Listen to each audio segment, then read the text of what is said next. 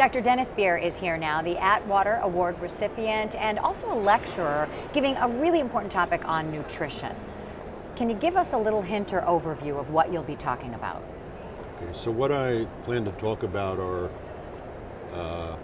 issues in nutrition science, collection of data, and issues in reporting, the transparency of reporting nutrition science. And these topics come from my experience as the editor of the American Journal of Clinical Nutrition. And what do you see are some of the biggest challenges that may be impeding the advancement of better nutrition in our country? Right. Well, no, I guess it isn't a separate topic. I mean, we base nutrition policy and regulations on human studies primarily, and those human studies depend upon certain kinds of measurements that are not terribly good, frankly.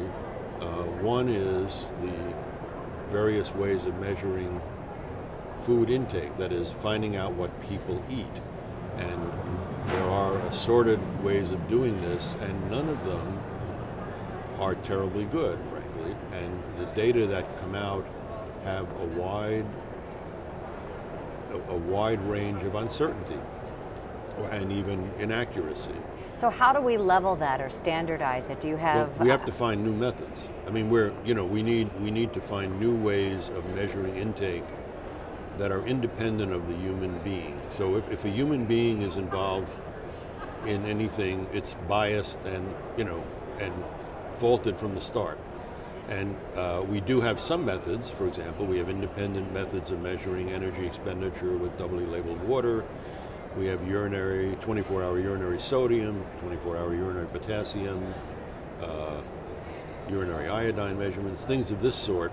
And those need to be applied more. And in addition, we have to discover and apply new methods for measuring different kinds of intake. Well, you certainly have some good advice in there. However, they are human researchers and they are human subjects. So what would be your takeaway message to people here about really trying to make some meaningful changes and improvements in the way that they look at their data and interpret their data and report their data? They need to be more honest about the uncertainty. Many of these data are reported as certain, and we know this.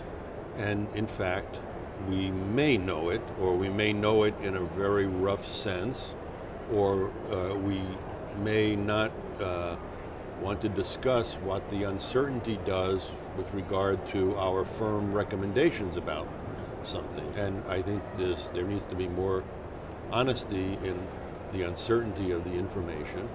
There also needs to be more honesty in the fact that much of nutrition data are observational data, which show associations but do not prove causality, and they are frequently sold, at least imply causality, because what's the point of doing them if you don't think those relationships have a causal basis? So they're frequently sold that way, and they're not studies of causality. And those, that has to be recognized, okay?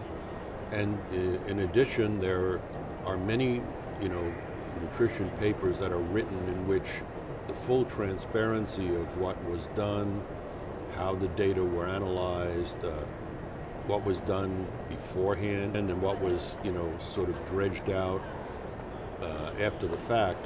All of those things influence how firm you can believe, how confident you can believe in a conclusion, and those have to get better.